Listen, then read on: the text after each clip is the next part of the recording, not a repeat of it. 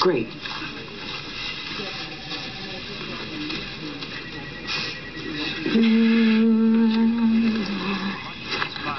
Funny Valentine, sweet comic Valentine, you make me smile.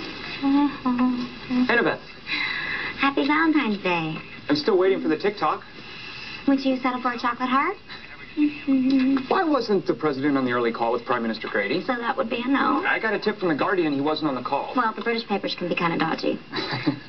Is Toby around? He's a little busy at the moment. Annabeth, if the president wasn't up, the country has a right to know. I've got candy hearts. I can post this story with or without comment from the administration. Maybe now would be a good time to talk to Toby. No, I think large-scale study of gene expression is a very noble cause. Excuse us, I hate to bother you, but Gordon had a... Oh, and this is... I'm sorry, I didn't get your name?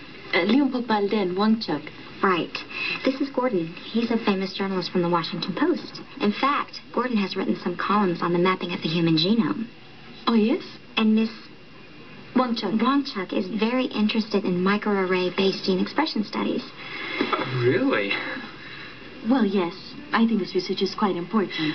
Would you excuse us? Sure. Yes, sure.